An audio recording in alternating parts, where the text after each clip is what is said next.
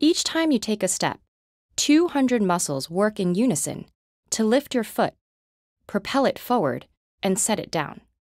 It's just one of the many thousands of tasks performed by the muscular system.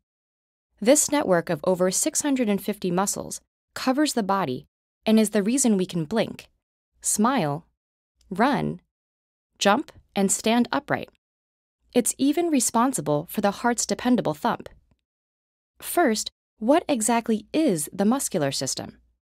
It's made up of three main muscle types: skeletal muscle, which attaches via tendons to our bones; cardiac muscle, which is only found in the heart; and smooth muscle, which lines the blood vessels and certain organs like the intestine and uterus. All three types are made up of muscle cells, also known as fibers, bundled tightly together. These bundles receive signals from the nervous system that contract the fibers, which in turn generates force and motion. Shortening muscle fibers and lengthening them generate opposing forces. So the biceps will shorten while the triceps will lengthen or relax, pulling up the arm and making it bend at the elbow. This allows us to, say, pick up a book, or if the muscle relationship is reversed, put it down. This complementary partnership exists throughout the muscular system. The third type of contraction creates a stabilizing force. In these cases, the muscle fibers don't change in length, but instead keep the muscles rigid. This allows us to grip a mug of coffee or lean against a wall. It also maintains our posture by holding us upright.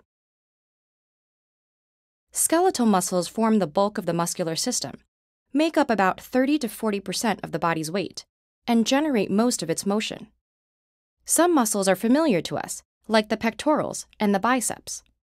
Others may be less so, like the buccinator, a muscle that attaches your cheek to your teeth, or the body's tiniest skeletal muscle, a 1 millimeter long tissue fragment called the stapedius that's nestled deep inside the ear. Wherever they occur, skeletal muscles are connected to the somatic nervous system, which gives us almost complete control over their movements. This muscle group also contains two types of muscle fibers to refine our motions even further: slow twitch and fast twitch.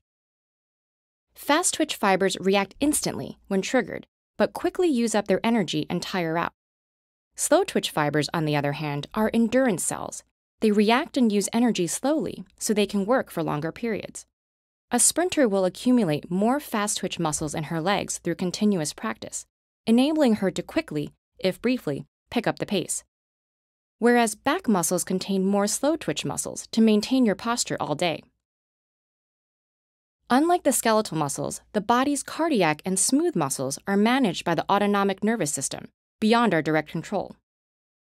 That makes your heart thump roughly 3 billion times over the course of your life, which supplies the body with blood and oxygen. Autonomic control also contracts and relaxes smooth muscle in a rhythmic cycle. That pumps blood through the smooth internal walls of blood vessels, enables the intestine to constrict and push food through the digestive system. As muscles work, they also use energy and produce an important byproduct: heat.